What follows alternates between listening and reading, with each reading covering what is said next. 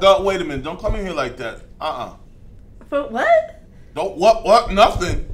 Don't come in here pushing open my doors, making all that ruckus. Well, it's not that serious. It ain't no too bad nothing. Yeah, it is. You need to sit down. Don't be throwing no chairs or whatever. Oh my God. Why do you keep talking? Because I want to talk. No, don't talk. You know what? That's your problem. I don't care. Well, that's another one of your problems. Well, too bad. I don't care about this school. I don't care about nobody at all. Well, you know what? The way you are right now is very ugly.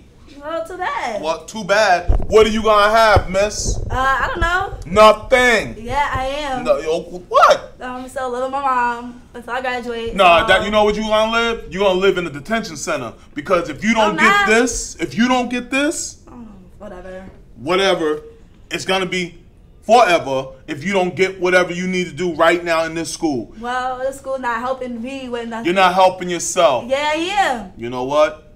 I'm done. Good, you make your choice. Get off of me. What y'all doing?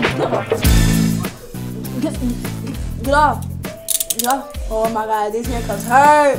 I don't even know, like, why are you asking me this for? I didn't do nothing wrong. So you don't take no responsibility for anything? We just picked you up because, you know, we decided to? Yeah, because I just seen another black person on the street and I thought I was doing something wrong. Are you currently on probation? Yes. What did you do? Yeah, the teacher was pissing me off. I wanted to cut her. Got anything else? I guess smoking weed in the bathroom at school. Yeah, I got assault and battery.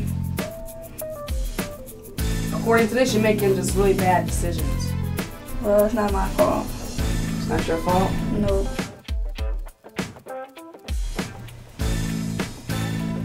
Man, this ain't me.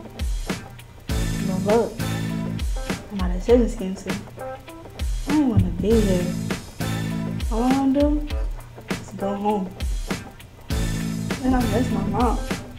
I want to do better.